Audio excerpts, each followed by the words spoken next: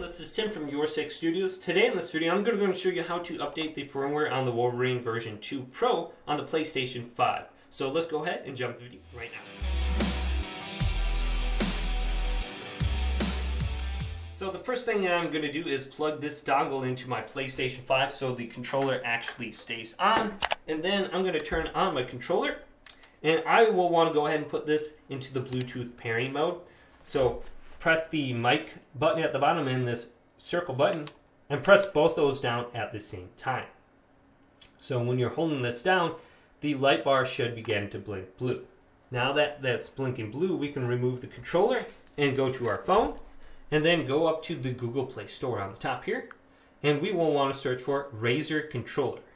So let's go to Razer controller, let's select this and go to Razer controller and find the application exactly how it's spelled.